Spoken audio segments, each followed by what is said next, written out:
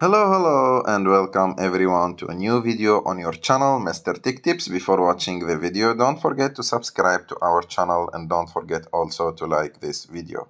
In today's video, I will show you how to use Netflix playback speed controls. So to do this, you just need to go and open your Netflix account.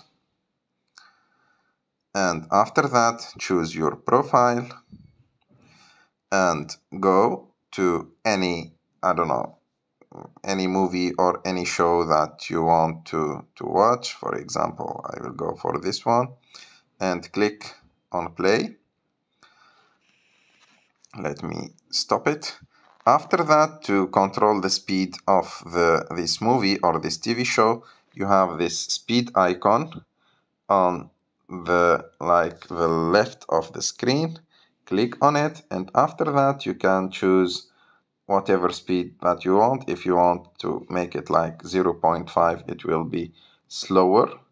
And if you want to make it like go faster, you can have like 1.25 or 1.5 to make like this show go faster. And like that, you can choose like the speed of the TV show or the movie that you are watching.